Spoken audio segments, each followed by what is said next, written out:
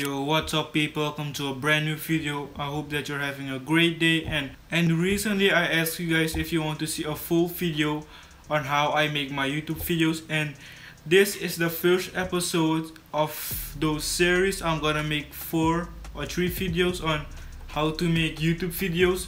So this is the first one, and this is basically the pre-production version or episode. So yeah, let's jump. The point of this video is not to just show you how I make video, but hopefully you can learn how I do things a certain way. So before I script my videos, do some research, plan the video and publish the video, I first have to come up with an idea. And how do I come up with an idea? That's what we're here for. That is number one. Number one is an idea. How do I find an idea, or how do I come up with an idea? So I usually have a list of videos idea that I come up with throughout the day if I'm cleaning the house or doing something different that doesn't involve camera or editing. But if that is not the case, I will just steal a video from one of my favorite content creators and I'll just steal it. And by stealing, I don't mean literally stealing. I look at the video, I take some inspiration from it, and then I add things that I want to add or topics that I want to add, and I just add my own twist to it to make it my video.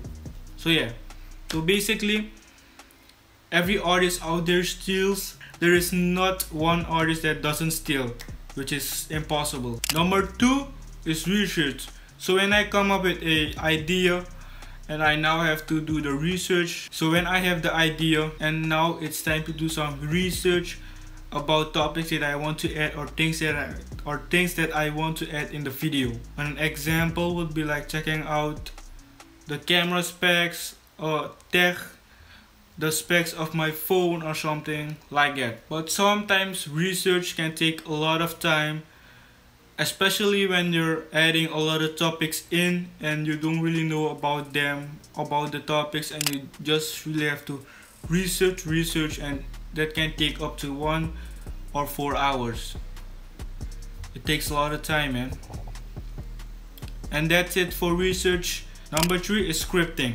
So the reason why I script my video is to have a better on-camera presence. I'm still working on that skill, to have a better on-camera presence, because I'm not really good at explaining things to people. So when I don't script my videos, I end up having a lot of editing work to do, such as cutting those us, and all of those things I have to cut out, which takes a lot of time. And when you script your videos, you will spend less time recording the talking head portion of the video. Scripting has a lot of benefits. When I just started making YouTube videos, I just hated scripting videos because it took a lot of time and effort to script the YouTube videos, because you had to do some research and all of that, and I was just lazy. Another reason that I wish that I script my videos is because I would have better on-camera presence, and I also have more confidence when I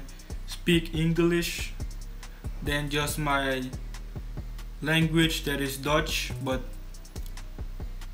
I just feel better or feel more confident speaking English, which is very weird. Number 4 is planning. And after all of that, it's finally time to plan my videos, how I'm gonna film it, which frame rate I'm gonna use, and which resolution I'm gonna film in, or which focal length that I will use in the video or for the video, and how I'm gonna film B-roll and all of that stuff. And that was it for this video, and that concludes today's video. I hope that you enjoyed this video.